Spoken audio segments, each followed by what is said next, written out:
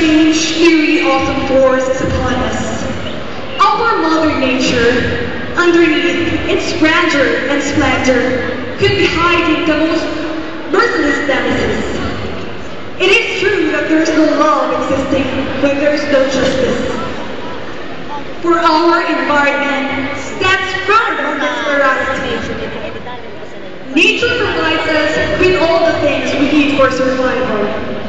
But in return, despite her love for us, we consciously and unconsciously perform acts that will lead to its destruction. Yet nature can never be silenced.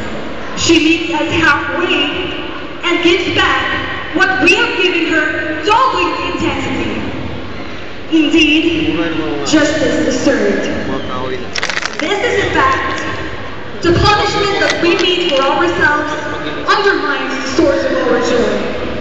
As human beings gifted with freedom, we maximize liberty, but we overlook details like responsibility. Global warming leads to climate change. Climate change leads to stronger catastrophes.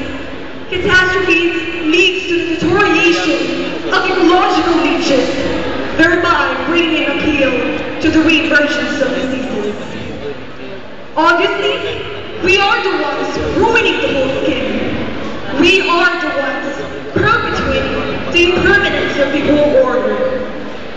Maybe the effects of what we are doing now are not yet stated, but this is not a reason for us to stay unguarded. Our insensitivity is our greatest obstacle to our enlightenment.